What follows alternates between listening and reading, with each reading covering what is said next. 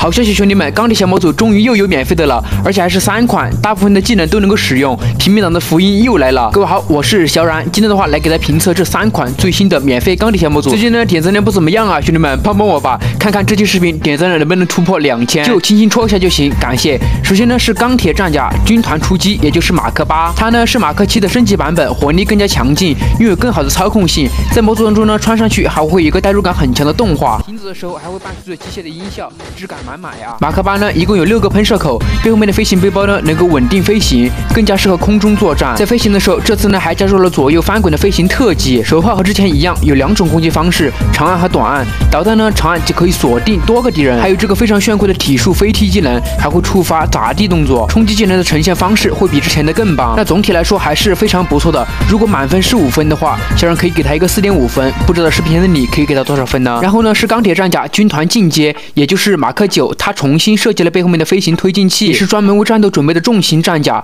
外观呢更加的精致，火力更加强劲。技能方面呢和马克8比较相似，隐藏技能呢需要联动主包。哦，对了，我才想起之前的马克5主包好像是限免了一段时间啊，不知道在座的各位有没有抢到？抢到的小伙伴呢扣波1，没有抢到的话扣波2。恭喜扣1抢到的小伙伴，你们呢联动之前免费的主包就可以使用这3款里面的所有功能。马克9呢新增了电弧脉冲炮，可以击退敌人，另外呢副包还可以使用胸炮，直接是一发造出一个矿洞，还能够击穿基岩，这让我想到了之前的碎星者呀。接着是钢铁战甲军团重甲马克10，它最大的特点是脚部的重型装甲，拥有更强的动力，飞行速度呢是之前战甲的3倍，同时呢也成为了之前速度最快的战甲。胸部的防御力也得到了改善，可以说是前期比较全面的战甲了，速度快，火力强，防御还高。在模组面呢也能够明显的感觉到马克10更加的壮硕，但是技能方面呢和前面2套也是大差不差，增加了重型火炮，伤害更高。总体来说呢这3套战甲做的都非常不错，但是建模方面感觉还是不如之前的老钢呀。不知道视频前的你怎么看呢？